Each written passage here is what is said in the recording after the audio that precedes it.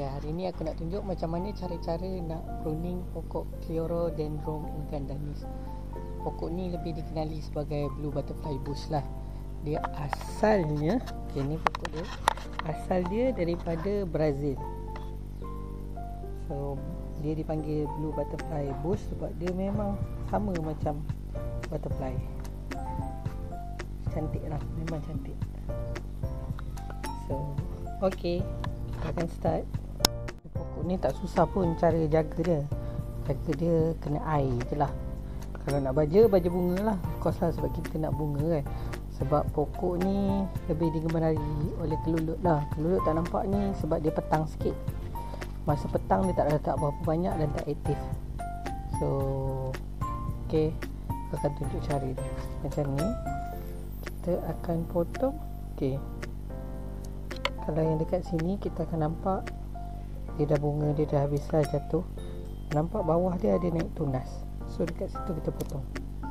Oh, macam ni pun sama. Okay, ini bunga asal dia kelopak. Ini bunga yang last, ranting yang last.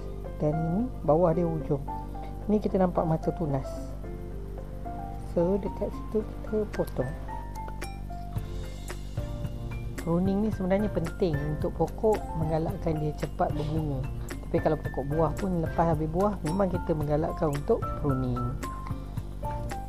So, lagi satu,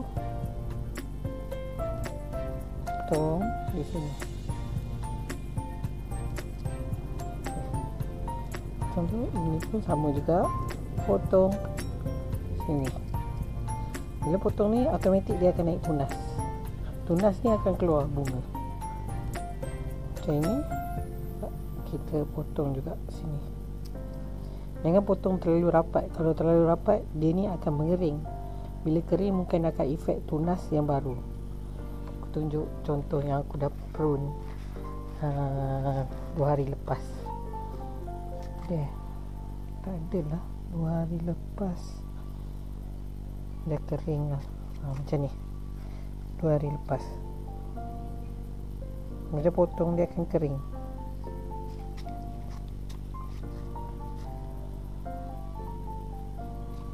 Macam ni, dah potong dia jadi kering. Jadi kita potong juga kat sini. Yang ni pun nampak, bila dia dah potong dia akan kering. Tapi dia akan keluar dekat sini. Ni tunas dia yang baru. Nampak? Tunas baru.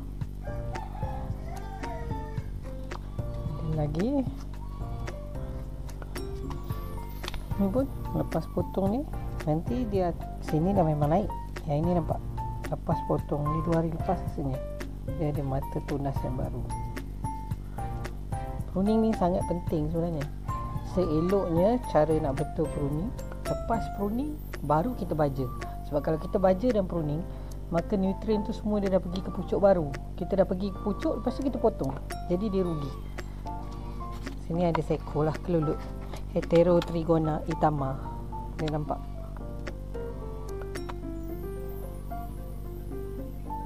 Hai.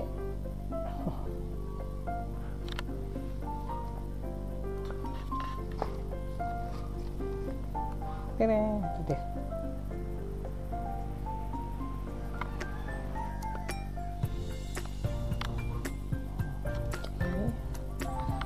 Jadi aku dah pruning sikit, tapi video tu crash.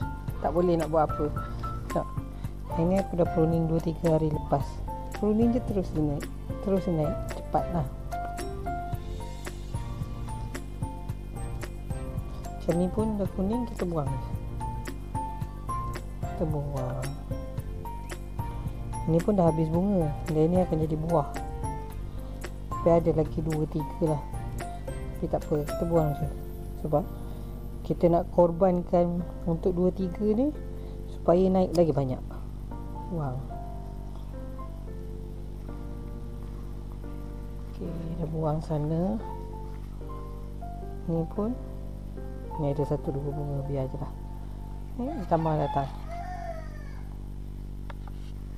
Heterotrigona itama. Macam ni dah habis. Nampak? Ini dah habis. bawah tunas. So sini basic lah, dia apa-apa pokok pun sebenarnya kena pruning. Apa-apa pun mesti kena pruning. Tapi kita kena tengok juga pokok tu berbuah di tangkai ataupun berbuah di dahan. Macam durian dekat dahan. Jadi kita memang kena buang ranting kalau durian lah, sebab dia berbuah dekat dahan.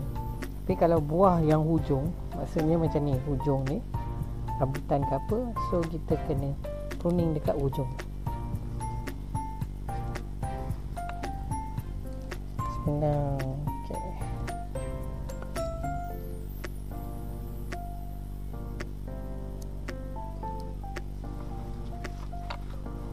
Macam ni sebenarnya.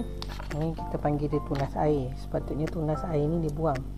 Tunas air ni yang mana saja tunas yang masuk dia dari dalam, dia naik ke tengah. So itu maksudnya tunas air.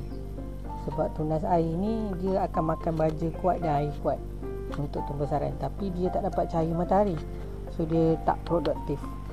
Jadi kita kena jaga yang bahagian luar. Tapi yang ini dah nak berbunga, so biar je lah.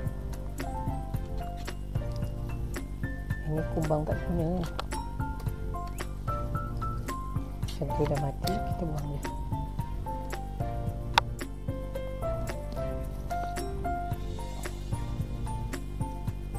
Cucuk.